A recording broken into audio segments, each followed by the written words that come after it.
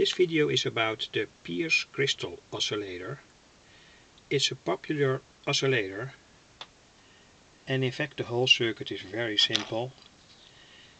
At first you have to make a transistor amplifier and then couple the signal back from the output, that's here, to the input. This is the base. The correct working point from the oscillator is set by this potentiometer, it's 20K, and the amplification is set by this potentiometer in the emitter wire, emitter lead, and it's 1K. The amplification is also set by the value from this capacitor. This is very important. This capacitor is decisive for the frequency band where the whole circuit works. The crystal that I use is 2.091 megahertz, and here you see how I've made the circuit. It's all experimental, of course. And I want to demonstrate first what happens when we change the working point from the transistor by changing the value from this potentiometer.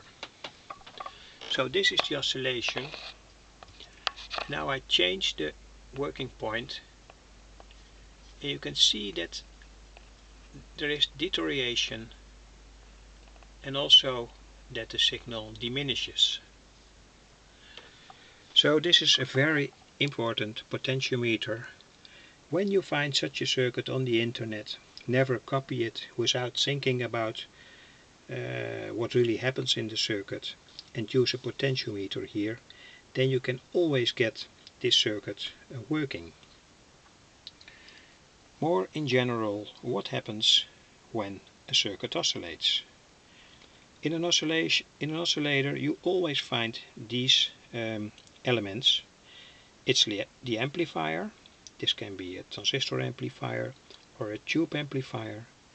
You also find a frequency dependent network, and all that's done is that the output is connected via this lead to the input, and here in the frequency dependent network the phase is shifted, and that means that the amplifier starts to oscillate. It generates a certain frequency. When the phase is not shifted, you get a sort of backcoupling in your amplifier, and that means that this frequency dependent network also works, but gives a sort of peak resonance in the frequency characteristic from your amplifier.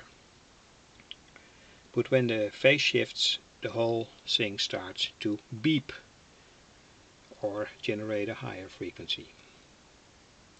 So that's something to take in account. For oscillation it's necessary that phase shifts. This is the circuit as I have showed it earlier, and now I want to demonstrate what happens when we change the amplification by turning this potentiometer. So this is again the output signal, and now I change the amplification, and also this can give deterioration from the wave. So all the values here in the circuit are critical, this potentiometer and this potentiometer, and you have to adapt it to your personal situation. It depends also on the frequency from the crystal. By the way, this resistor is 2K2, 2200 ohms.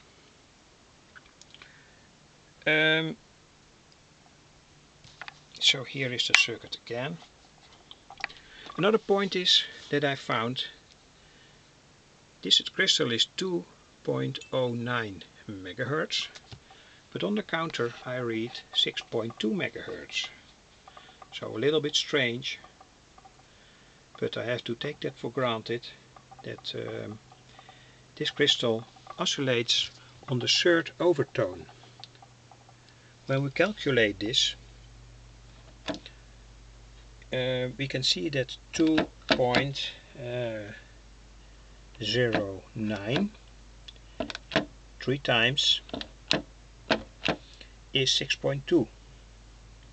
So this crystal is operating on the third overtone, and that's the reason why it works on 6.2 megahertz.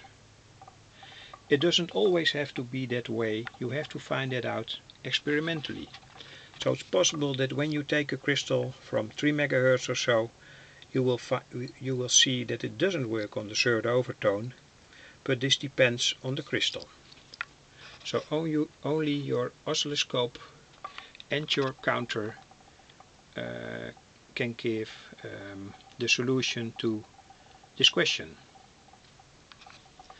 Now I want to demonstrate finally what happens when we connect the oscilloscope to the 470p capacitor here, and we can see that the damping from the oscilloscope is so heavy between these two connections that the oscillation is very weak.